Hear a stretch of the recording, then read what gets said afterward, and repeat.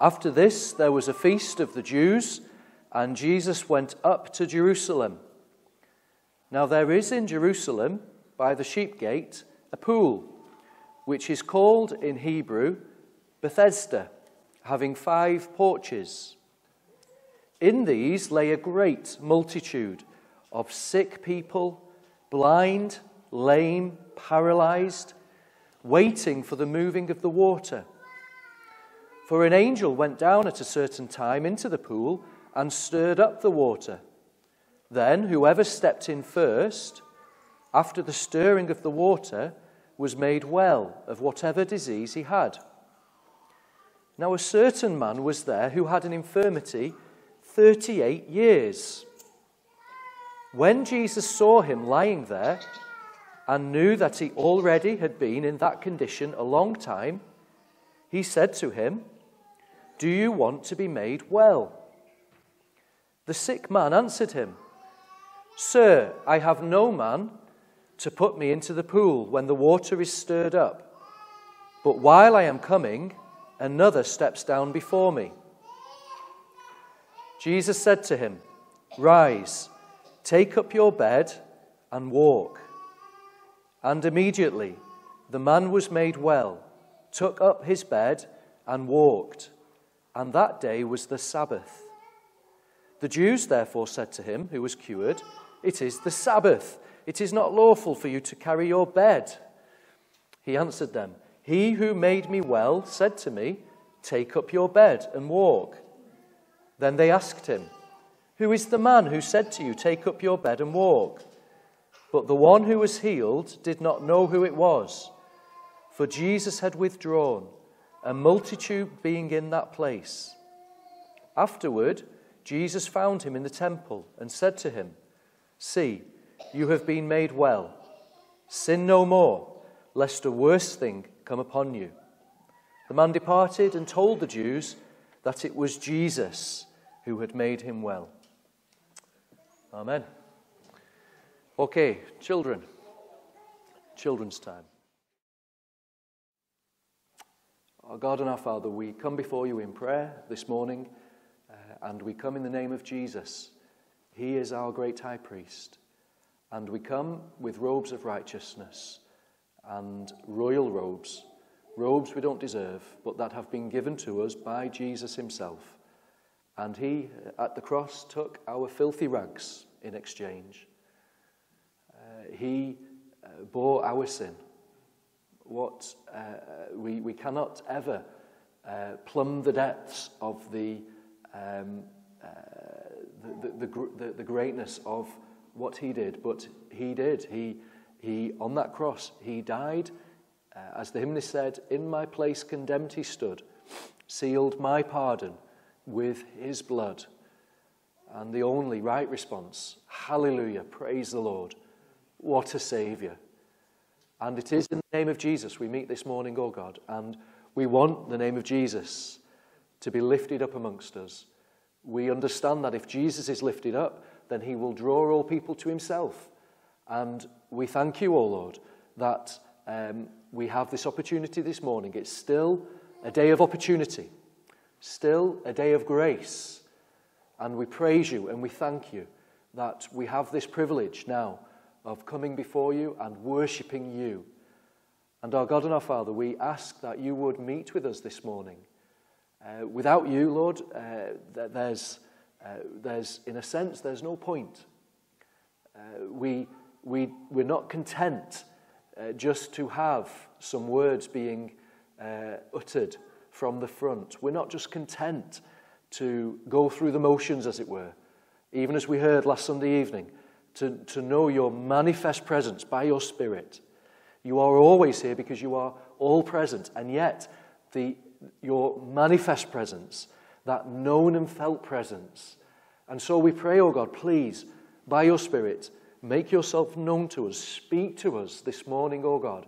And we would ask then that we would have listening ears, that we would not just ignore, we would not just not listen, but that we would receive you this morning. We pray especially then in this room for any who as yet haven't come to the cross. There may be some here this morning who, as it were, are on the threshold, and yet that's not close enough to actually come to you in faith, oh God. We pray that would, you'd be pleased to visit us in saving faith this morning. We pray, oh Lord, for the situation in Israel. We pray, oh Lord, that we just commit that situation into your hands. We thank you that we can understand and learn more about it, and we can understand with biblical eyes, as it were, and understand that you ultimately are in control of all things, and you have your plans and purposes that will come to pass. But we pray, Lord, for those who are suffering. We ask, oh Lord, that you would meet with them.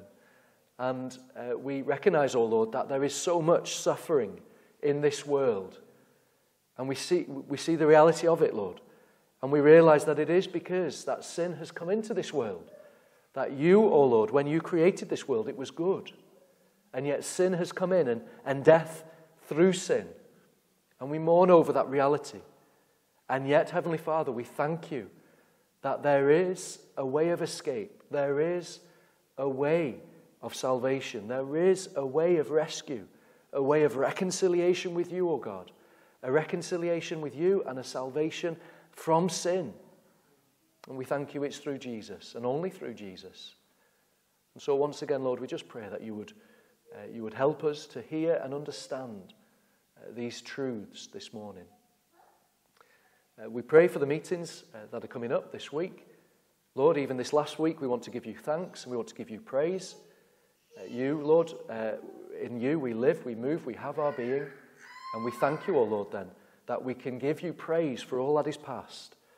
But Lord, we trust you now for all that is to come. We commit this week into your hands.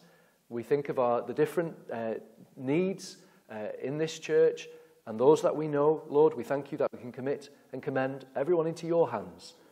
And we do pray, O Lord, that you would continue with us by your grace. And we pray, O Lord, that this church would go from strength to strength, would be built up, and that, Lord, it would be a light in this town, and that as a light, it would be a beacon, and it would warn of the wrath to come, but it would also be that light that would show the way of salvation, that there is hope in this world that is so full of despair. And we pray, O Lord, that that hope which does not disappoint would indeed, Lord, we would be filled with, even this morning, that we might know that joy unspeakable, full of glory. Oh God our Father, we just bless, we praise your holy name. You are God, and there is no other. In Jesus' name, amen. Amen. Let's sing then. It's an old one, but it's really a prayer, I guess. I hear thy welcome voice, and may it be true as we sing it. Let's stand to sing.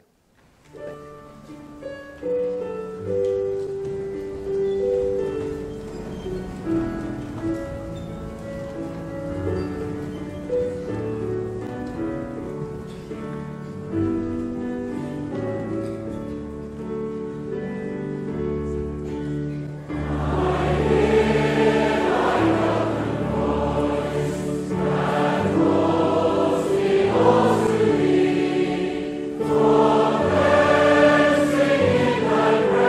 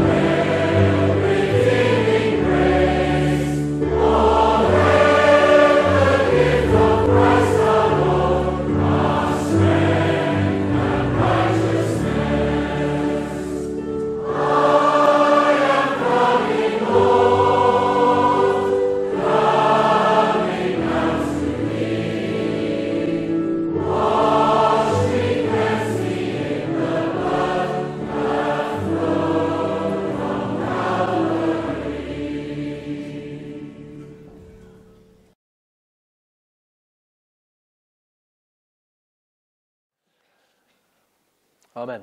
Okay, so we're continuing to look at John's Gospel, John the Evangelist, and we're going into chapter 5.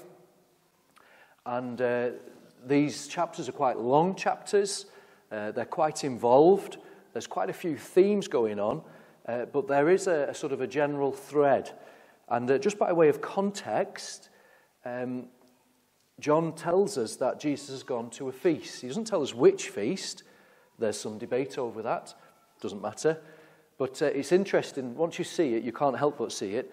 He basically kind of keeps saying about these feasts that keep cropping up. And really, it's to tell us why Jesus is in Jerusalem. Remember that previously he was there for the Passover, and he did miraculous signs, and many were attracted to those signs, but he didn't entrust himself to them. Remember, end of chapter 2, because he knew what was in their heart, and they liked him for the signs, but it wasn't saving faith. They didn't believe on him in a saving manner. And then we've seen, haven't we? We saw it last week, notably, that it's one thing to see the signs, and the signs are there, and they are to be followed, but ultimately it's another thing altogether to actually get to the destination that those signs point to. And we've already had hints in the gospel that there will be those who just won't only not recognize the signs, there will be those who are in opposition to the one the signs are pointing to. And we know as well that Jesus understands his mission, and he is absolutely focused upon that mission, which is why he wouldn't allow people to kind of make him a kind of a political figure, and he would then go from the places where that would happen, and he would go to the places then where he could minister until his time had come. So the reason he's in Jerusalem, it isn't so that he can be made a king, as it were. It's because there's a feast of the Jews, and he still kept the old covenant sort of rituals, if you will. Remember, they all point to him. He's the fulfillment of them. But he was obedient in these things at this point in time. And he's there, and we're given some information about this sheep gate and the geography of it. We don't need to go into it. But basically, it seems probably where the entrance, where sheep would have gone past, so probably a pretty sort of out-of-the-way area where all the people with illnesses gathered. And if you have maybe an NIV or an ESV translation in front of you, you'll find that verse 3b and 4 are missing. Now, it's not to take your Bible back to whom you bought it from and ask for a refund because there's bits missing. It's simply that some manuscripts don't have verses 3b and 4 in it. Is that something to get worried about? No, not at all. Does that affect the infallibility of Scripture? No, not at all. We haven't time to go into it, but it's if we were in Wales, we would say dim stress boil. Don't worry, okay? But what we do find, and it's a strange, we have to admit, isn't it? It's a strange occurrence, but we find that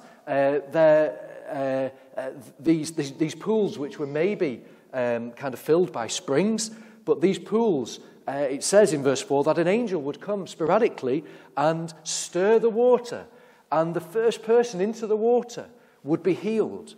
Now, what do we make of that? That is totally alien to our situation, isn't it? Well, all we can say is, you can't put God in a box. Now, that's actually a really important lesson, because in this day and age, even in the church, where we tend to have everything just so, we tend to almost put God in a box. Now, in the evenings, we're learning about the attributes of God.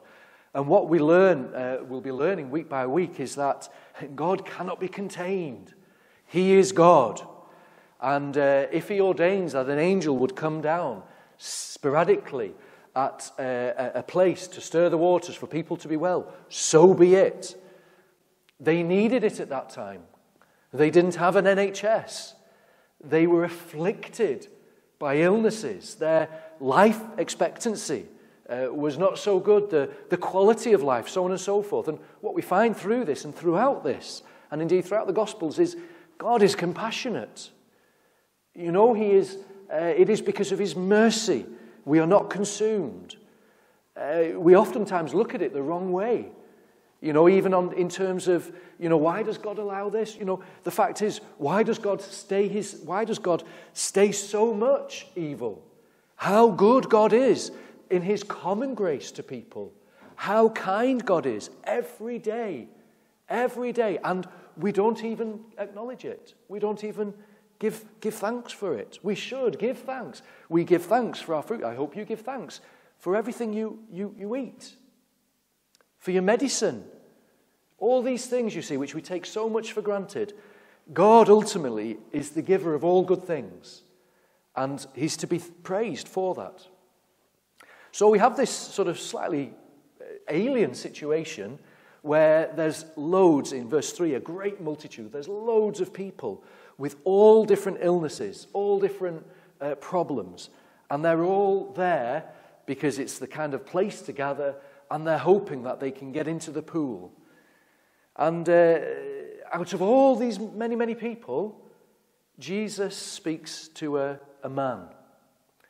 And he learns that he's been there. He's not been there 38 years. He's had his paralysis for 38 years. So this isn't just a kind of passing thing. This isn't one of those aches where you've strained a muscle and give it a week or two, you'll be right again. This man has been in this situation for 38 years. And why is it important? It's important because it shows his, if you will, his impotence. Compared to God's omnipotence, Jesus' omnipotence, which we'll see later, this man is just helpless and hopeless. And that's important. So the first point I want to make about this is that this man has a need of healing. Okay? He's there at the place where there's a hope of maybe being healed. Why is he there? Because he has this need of healing, and he's been in this condition for 38 years. So he needs healing, and there's many there as well who need it also. A great multitude, and they're desperate. They know they need healing. Okay? Now, what I'm going to do is we're going to look at this, and then we're going to apply it step by step. So in terms of application then, this morning, friends, let me ask you, do you know your need of healing? Now, it may be some of us here have chronic pain. It may be some of us here have cancer. It may be some of us here have less serious complaints. But I'm not talking really about physical. I'm talking about spiritual healing. Are you aware this morning of your need of spiritual healing? You see, the Bible tells us that through one man, death came into the world, sin came into the world.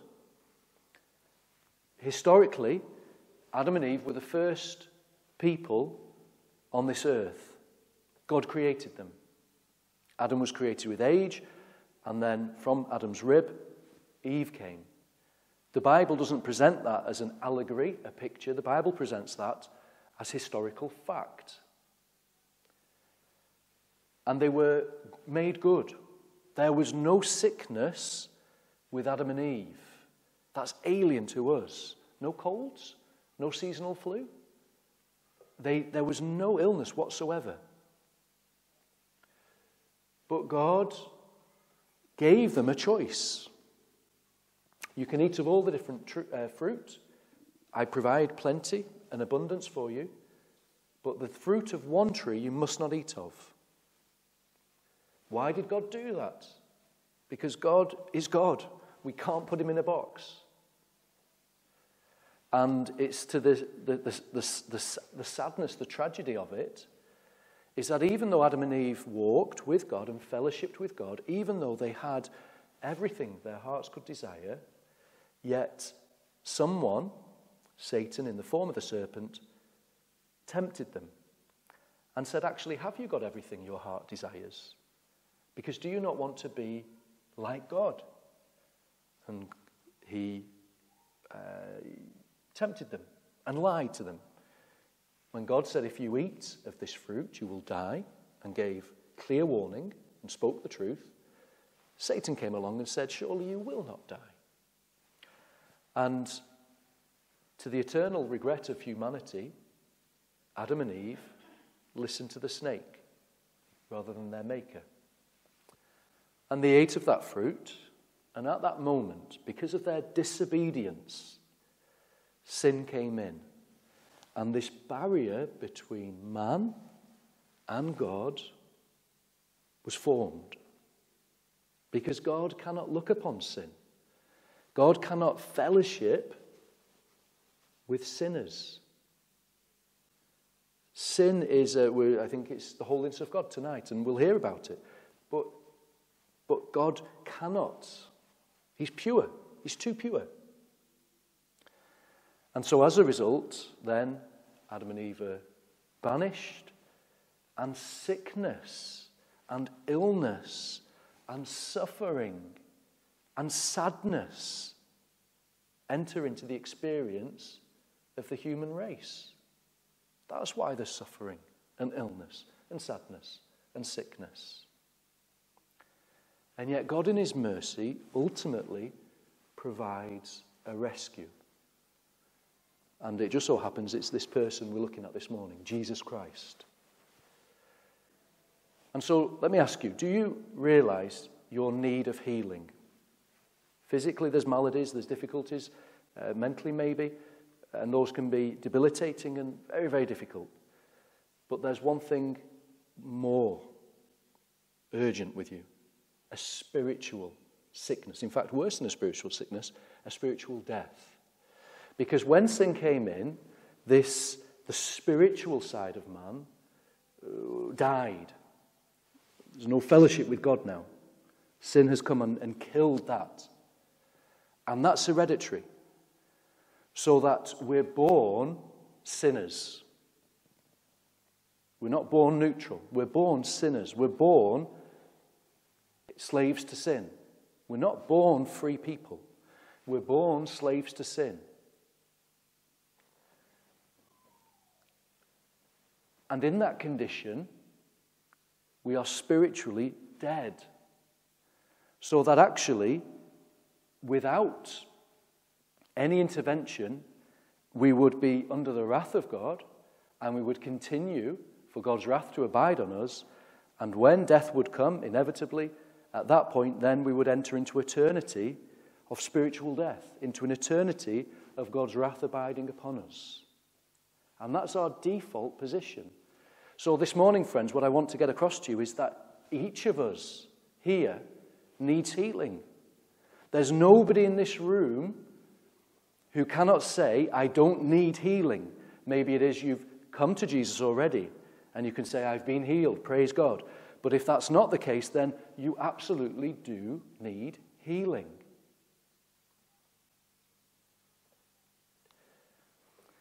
Well, this man, let's get back to this man. He knew that he needed healing. And this question that comes through. And it is such a direct question.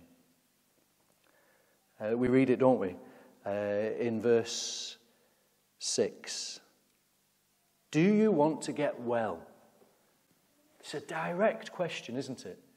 Do you want to get well? And, you know, it's hard. Or do you want to be made well, or do you want to be healed? But this direct question, and just think about it now for a moment. Jesus is there, there's this crowd of people, and he comes to this man, he learns that he's been there 38 years, not been there 38 years, he had this infirmity 38 years, and he says to him, do you want to get well? Now, you could almost think, is this a cruel question? Because of course he wanted to get well. But we need to think about, is Jesus cruel? No, he's not cruel at all. What he's getting him to is actually, do you really want to get well? Or are you just in that kind of position where you've become resigned to your condition. You've become resigned to the fact that you will never get well. So it's a simple, direct question. And it's interesting, isn't it? We have the backstory because we have Jesus speaking to the Samaritan woman when he says, "Could I have a drink?" And she says, and he said, "If you knew what I could offer you." We know that Jesus is able to heal. We already know, don't we? This fella doesn't know, but we already know that Jesus is able to heal. And the glorious thing this morning, friends, is if it is this morning that you know you need healing, you know that actually you cannot say, I am in a relationship with God. You can't say that. And if you can't say that, you know that you're in this default position. The default settings of humanity is outside of a relationship with God, aliens from God, under judgment of God. So if you cannot say I'm in a relationship with God, then okay, I understand that. That's my place. And, maybe it is, even in your experience, you know that there's something more to life. There must be something more to life. Maybe it is you've begun to think about the great questions. Where have we come from? Where are we going? What's the point of all of this? Maybe it is that you've had those thoughts. Well, the glorious reality, friends, this morning is that Jesus asking this question, he's the one to ask it. Because he's got the power to do something about it. This is what comes through. You see, what is the man's response to that question? Do you want to be made well? Do you want to get well? And the man's response is this: well, I have no one to help me into the pool when the water is stirred. While I am trying to get in, someone else goes down ahead of me. Now, it's interesting because different people will understand different things from this. Am I saying that the Bible speaks in different ways? No.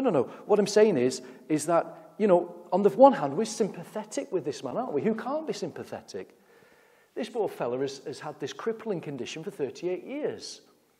And even now, when he's on the kind of threshold of being in that pool, but it seems that all the time that the angel stirs the waters, somebody else gets ahead because they've got someone to help them in, and he hasn't. And on the one hand, you feel very sympathetic. But on the other hand, it can be read slightly differently. On the other hand, this man is he wallowing in his self-pity?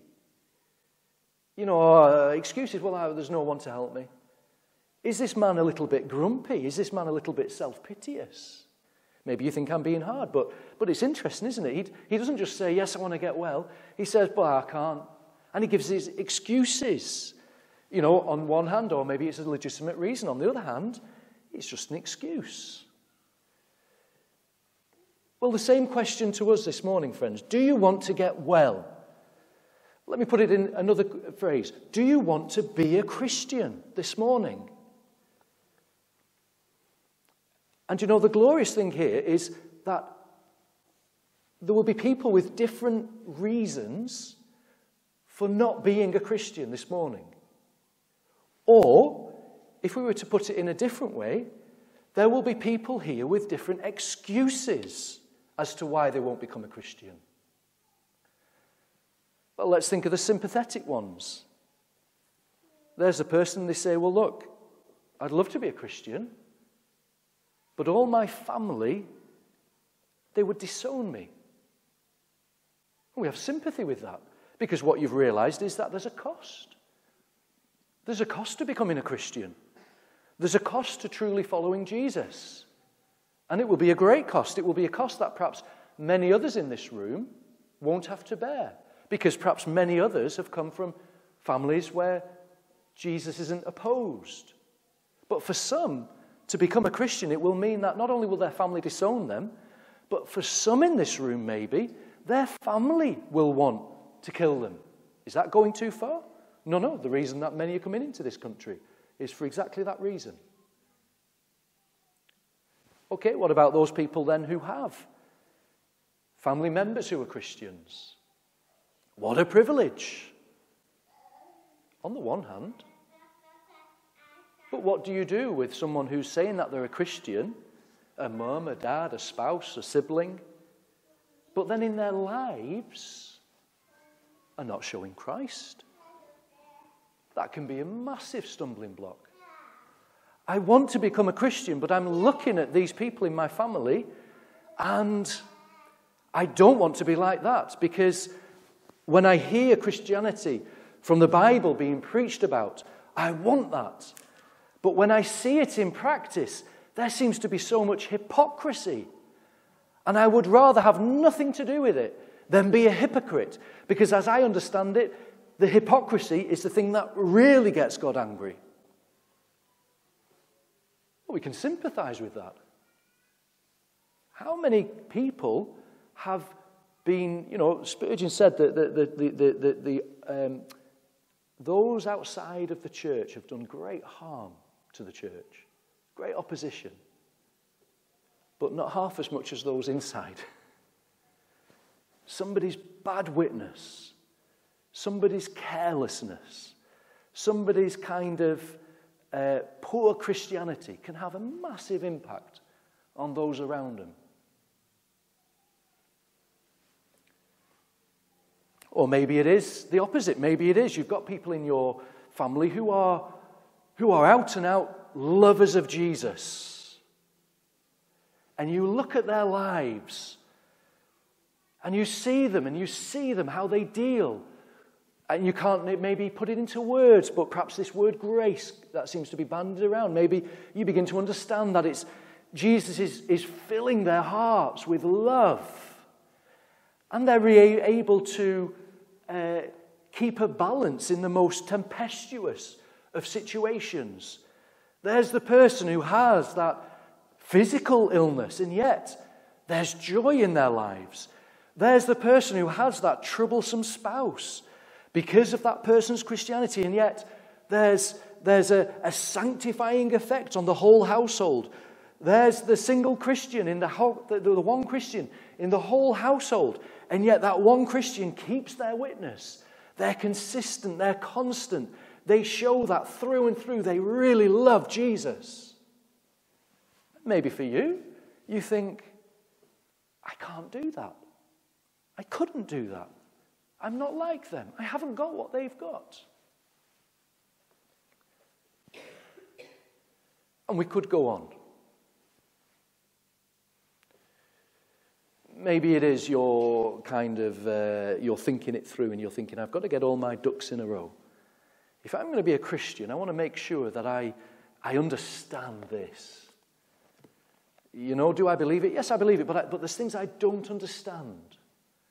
And I want to get these things right, because I don't want to just enter into Christianity kind of, I ask Christians certain questions. Maybe it is you're one of those that you've asked Christians certain questions, you realize, well, they don't know all the answers. And maybe actually some who think they know all the answers.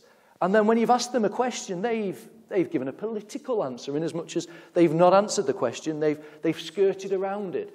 Maybe it's, and that becomes a hindrance, because you think, well, if you don't know the answer, are you just following this blindly?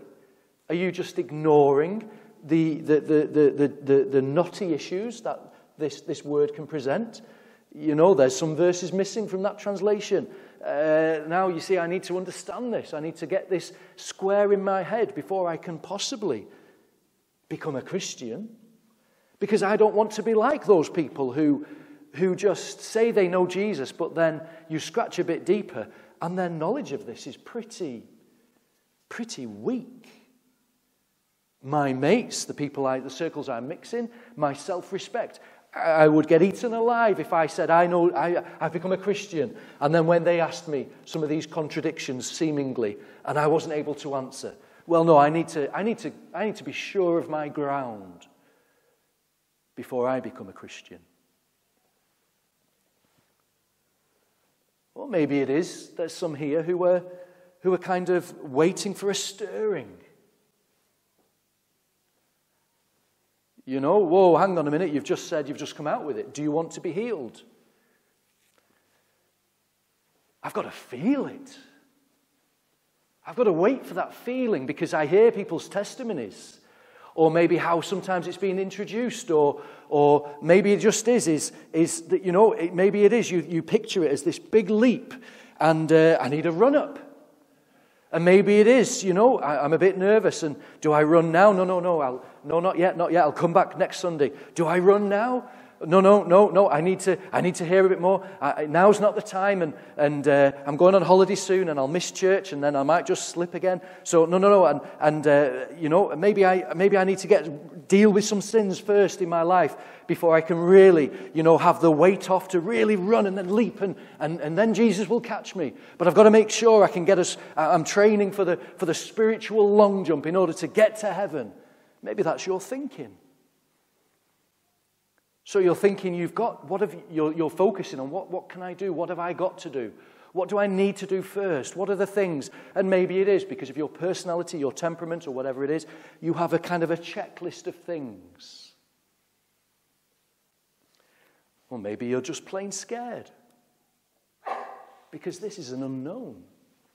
Because actually the more you think about it, the more you're going to leap. It's a leap into the unknown. And you think about your life. And maybe you think about your wife. And maybe you think about your friends and your family. And you just think, well, as this is presented, this is real. And this isn't just on a Sunday. This is going to be transformational. And I just need time to think about it. Lots of different reasons, you see. But let me just say, all of those reasons, maybe we have sympathy with some, maybe we would just say they're excuses. But all of those reasons actually are irrelevant to the question that Jesus is asking. You see, Jesus didn't ask this man, why haven't you been healed? He didn't ask him, why haven't you got yourself into that pool, man? He says, do you want to be healed? And this morning, this is the wonder of it, friends. You can leave all your concerns, all your baggage, all your excuses, or all your reasons, all your difficulties, all your hindrances, you can leave them at the door. And just as we will have come this morning from many different directions, I don't think anybody will have come from the sea, but you never know, but just as we will have come from many different directions, but we've come in through the one door. This morning there will be people who have come from many different directions. Their contexts in their life, there's many different directions and contexts and all the rest of it. But you know what? It doesn't matter. There's one door. Jesus is the door, as we'll find out later in the gospel. So it's all our reasons, all our excuses are irrelevant to the actual question that Jesus is asking. So let's go one more time. Do you want to be healed? Do you want to be a Christian this morning? That's the question that's being asked. Do you want to be? And actually, it's a yes-no question. It's a yes-no answer. And it may be this morning you don't. Because you don't believe it. Or because you'll love your life as it is.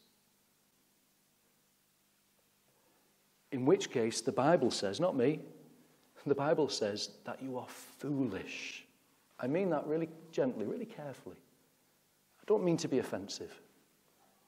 But you know, the Bible says, the fool has said in his heart, there is no God. What's our lifespan? 70 years, 80 years? What's that in the context of eternity? And what is this life?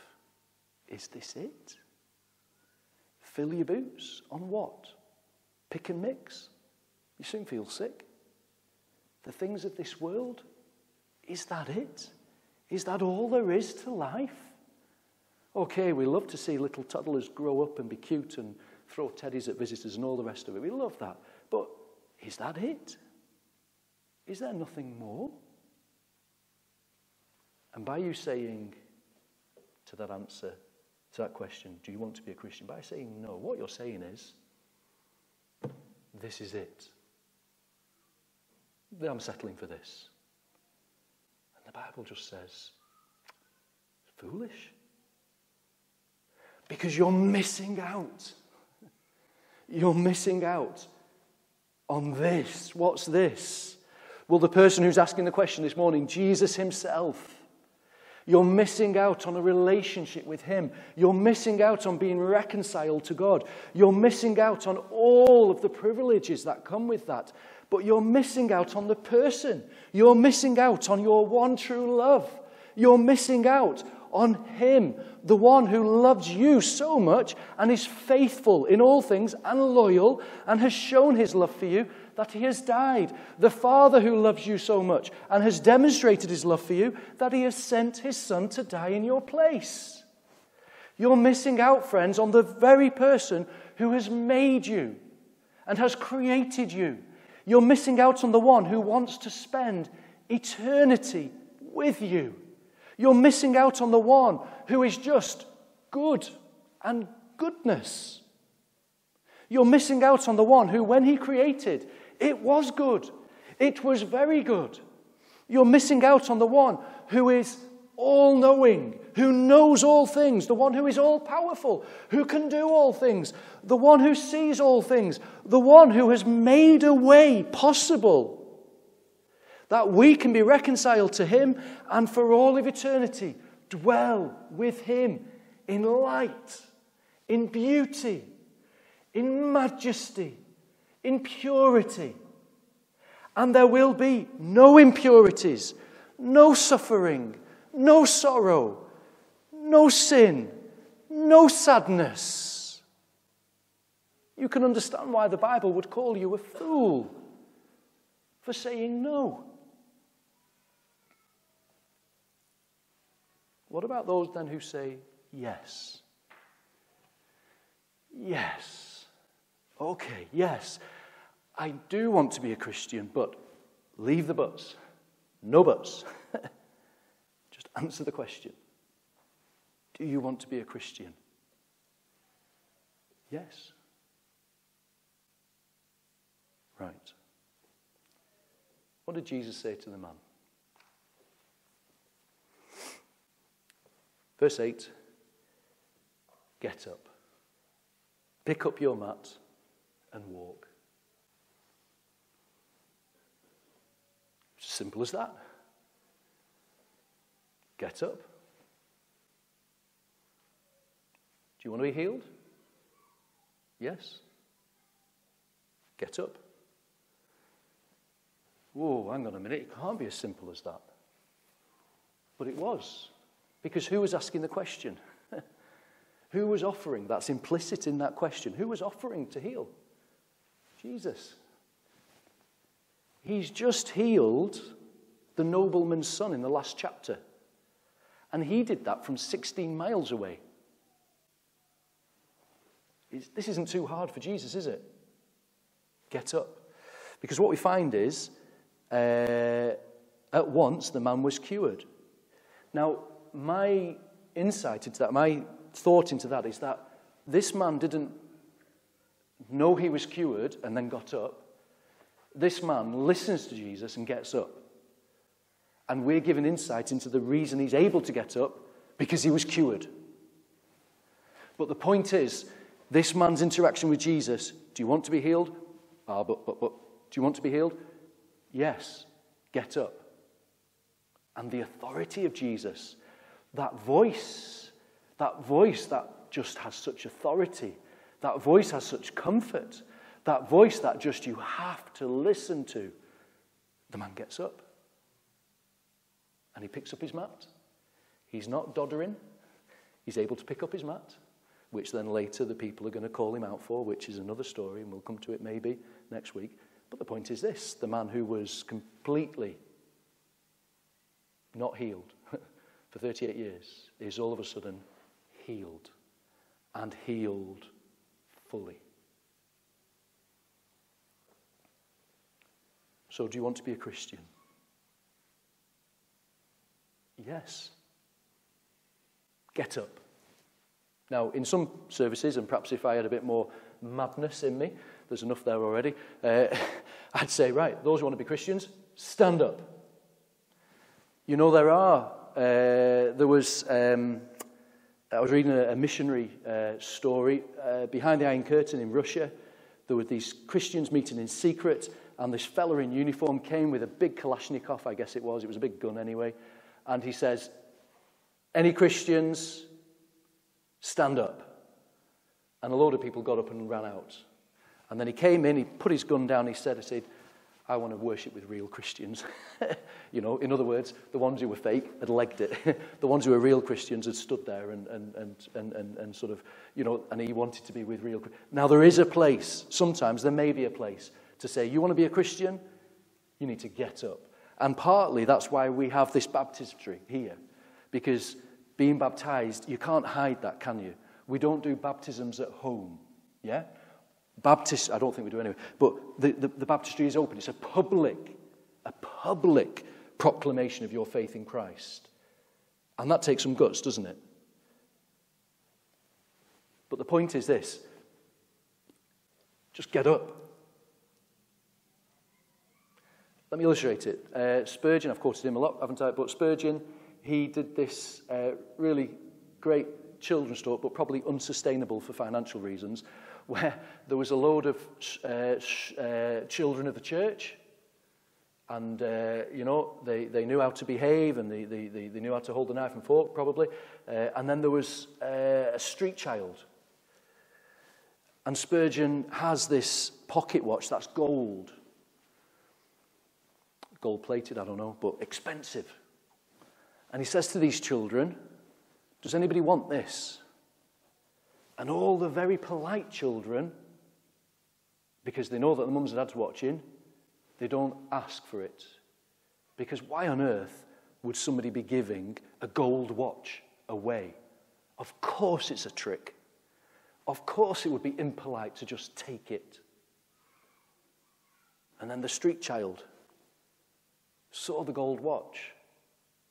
He wanted it. He got up. He took the fella at his word, who would like this, and he went and got it. And you can imagine all the other children looking as this little lad goes up and takes the watch. And it wasn't a trick. That little lad kept that gold watch. The only reason I've never done it is because I can't afford to give away a gold watch. Maybe when I've done 20 years in the ministry and you give me a gold watch, maybe I'll do that illustration, isn't it? I don't know. Anyway, the point is this. The little fella didn't think. He didn't overthink it. He knew what he wanted. And he believed the fella who offered it. It's like that for the person now. Do you want to be a Christian? Do you believe that Jesus is able to save you? He's able to save you. Even you think, but I've got all this baggage. I'm not being funny, get in the queue. He's saved Saul of Tarsus. He can save anyone. In the Old Testament, he saved a fella who sacrificed his children. Manasseh. He can save you. It doesn't matter how you've got here this morning. You're here. It doesn't matter what's brought you to this point spiritually. All those baggages, but you don't know what wrong I've done, you don't know about my family, you don't know about my situation, you don't know about my circumstances. It's all irrelevant to the question now being asked, do you want to be healed? Do you want to be a Christian? Yes. So get up. Take Jesus at his word.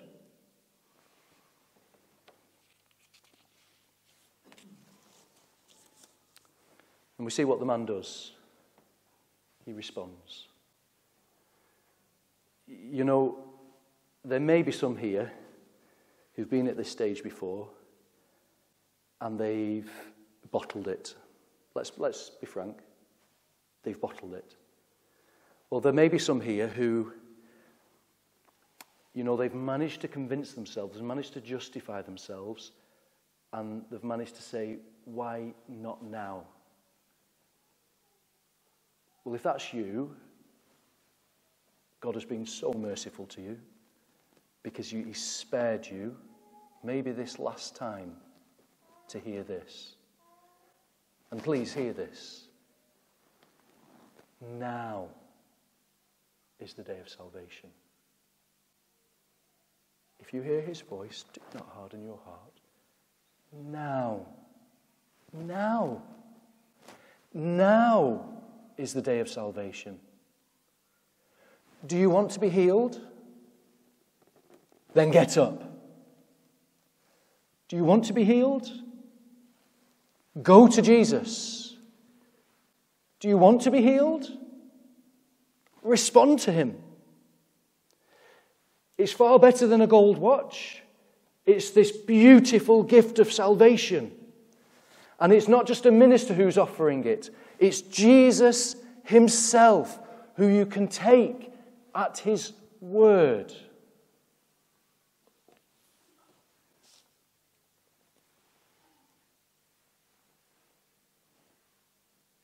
That's it.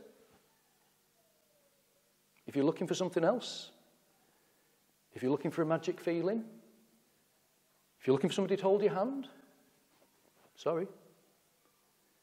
If you do want to be prayed with, happy to.